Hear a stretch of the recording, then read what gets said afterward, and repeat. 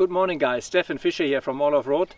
I'm here with my good mate Scott Mason from Southern Sky Images, and we at Uluru, Ayers Rock, for the second leg of our Red Desert trip. What are we doing?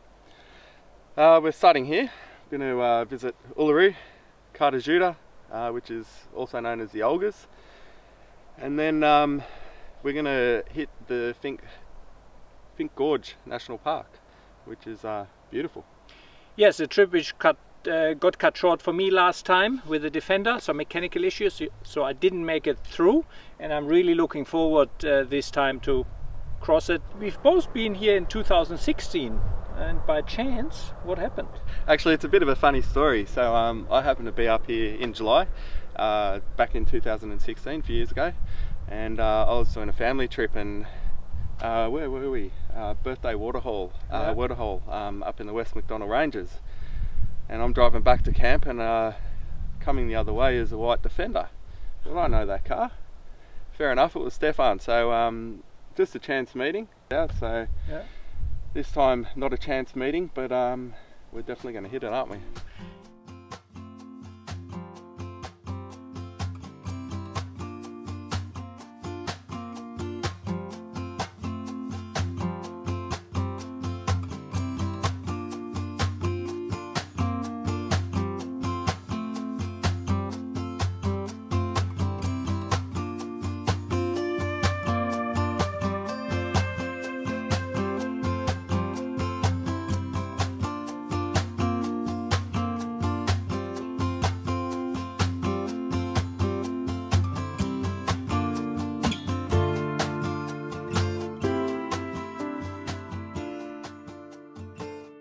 Most of the area around Alice Springs up to Uluru and Kata Tjuta is very touristy and very well developed, so you really have to look around to find something where you can actually use four-wheel drive. The Fink Gorge is one of that places, and we now heading in from the southern side. The Fink River, which flows through the gorge, has long been cited as the oldest river in the world. At most times the river is a string of water holes, and only in rare occurrences when the river floods it becomes a raging torrent. I personally can't get enough of these rock formations, which change the color depending on the time of the day. If you combine this with the water holes of the Fink River, for me that's just paradise. The indigenous name of the Fink River is Larapinta.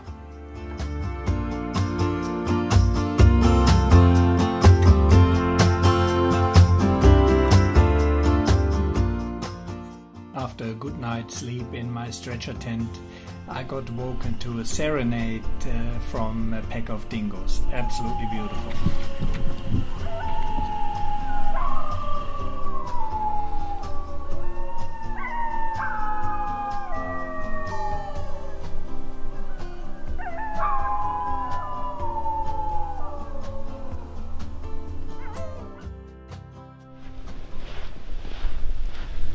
Yeah guys, I think we all agree campfire is the best thing you can have, especially if you're on the beach or in sand like here.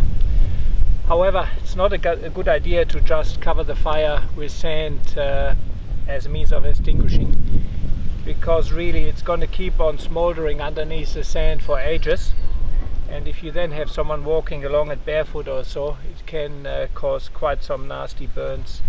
And that obviously is especially important if you are in areas which are highly frequented somewhere on the beach. Make sure that you always use some water to extinguish the coals, and then the last thing is really to cover it with sand.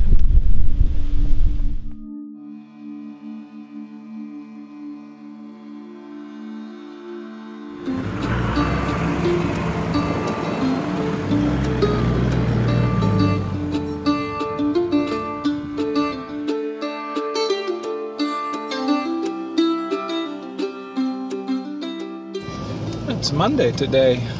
After we camped yesterday at the Fink River, but outside the national park, we ventured into the national park now.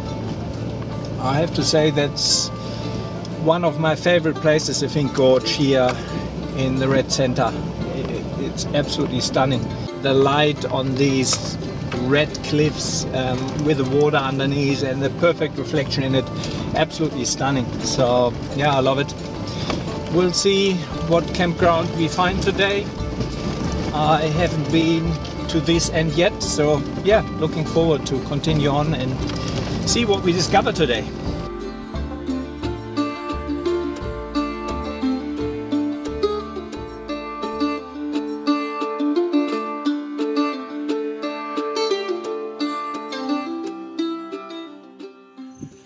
This here is the old Boggy Hole police station. The Boggy Hole police station was established in 1889 by William Henry Wiltshire. He was the first Australian police officer who was tried for murder of Aborigine people in 1891.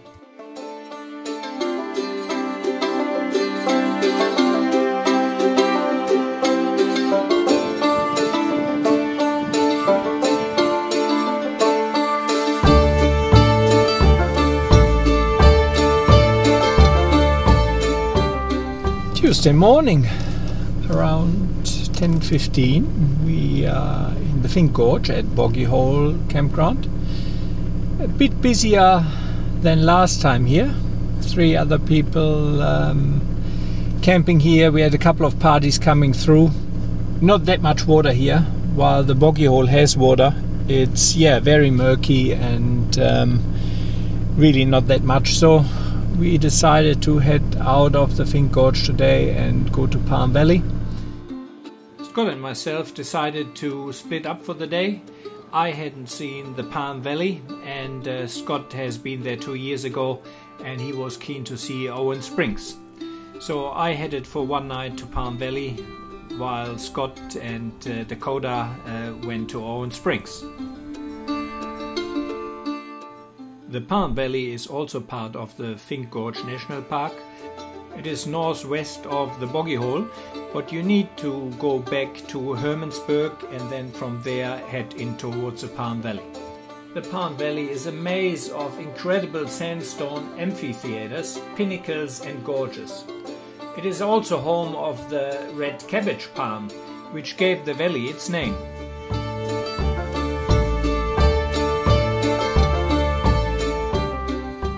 Valley has a good little camping area with a few trees and shady sites. It also has showers and toilets. It can be fairly dusty if there is wind, so take that into account when you choose your campsite. If you continue on past the campground, the road turns into a four-wheel drive track only, and that leads you deep into the Palm Valley and towards the location of the actual palms.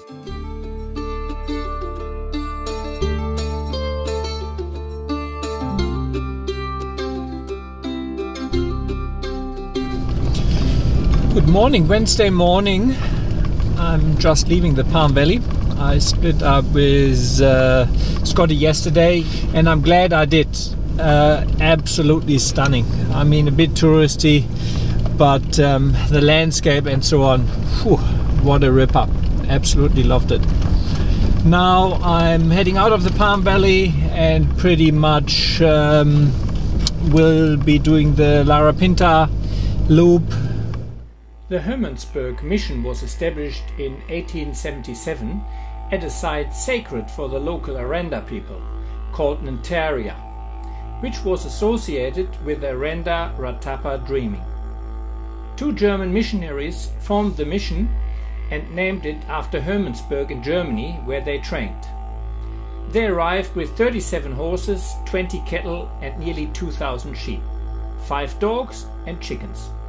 The first buildings were constructed in late June 1877, made from wood and reed grass. By August, they also had a stockyard, kitchen and living quarters. They realized quickly that communication with the local community was difficult due to the language barrier. So the missionaries promptly learned the Arand language and developed a 54-page dictionary, which was published in 1890. With a fluctuating population, There were always around 100 people living at the mission. And it was the only Australian mission at the start of the 20th century where the population grew through natural increase. From 1894 to 1922, Karl Strelo and his wife Frida took over the mission, which by then was plagued with drought and growing racial tension. There's a very interesting book about Karl Strelo's son, T.J.H. Strelo, which is called Broken Song. Hermannsburg is also well known for its distinct watercolor landscape artworks, which is created by the local indigenous artists. One of the best known artists is Albert Namachira. So if you are in the area and do the Larapinta loop, make sure you check out the Hermannsburg Historic Precinct. Is well worth a visit in my opinion. After Hermannsburg I continued the Namachira loop and had a quick look at the Red Bank Gorge. It is hard to accurately describe how stunning and unique the landscape here in the Red Center is. It is absolutely beautiful. As I wasn't required to be in Alice Springs for another day, I decided to have one more night out in the bush, and I found an absolutely gorgeous spot right next to the Fink River. Remember you and I would always find somewhere to hide when we were kids, so we could see and hear the water run. The river's gonna cry when you're gone.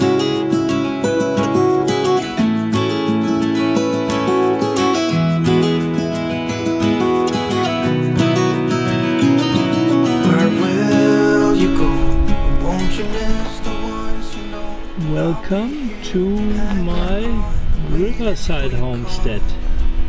Seems like time as a wave passing by, leave a mark in our marks to turn to memories. The river's gonna cry when you're gone, gone, gone, gone. The river's gonna cry when you're gone. Next to me camped an alternative French couple which were well traveled, and we spent together the night around the campfire, and a lot of good travel stories were shared. It was an awesome night. The river's gonna cry when you're gone.